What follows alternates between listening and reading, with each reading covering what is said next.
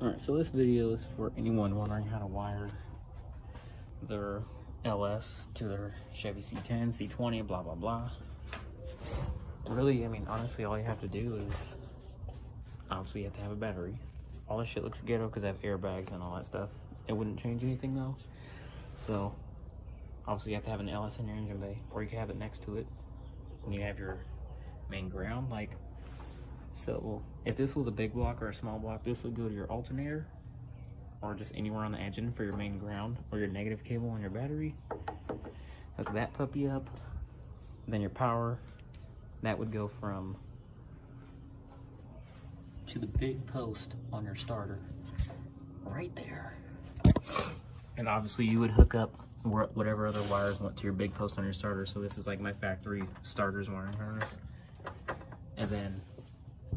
And then on our harnesses, our factory harnesses, there's a small wire. Where is it? Right here. It's yellow. This would normally go to the trigger right here on your big block or small block starter, but you're gonna wanna ditch that, throw it to the side, act like it's not there. Take the smaller one, which is this thick cable, which is weird because it's smaller than the other one, and put, you know, this little connector so it can go on here easy. Otherwise it's going to be too small. That's why it has a new connector on it. Hook them all together so you have main harness connector right there, bam, battery, positive battery cable, and your hot wire from your harness. Or then I'll show you right now. It starts with the factory. Or not starts, but it turns over.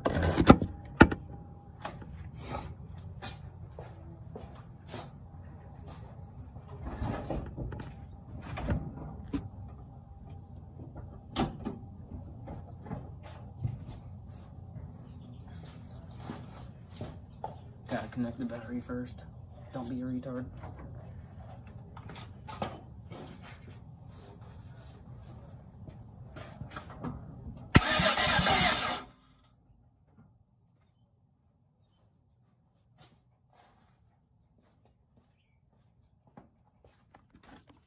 See, it turned clean over, so that's positive cable from your battery going straight down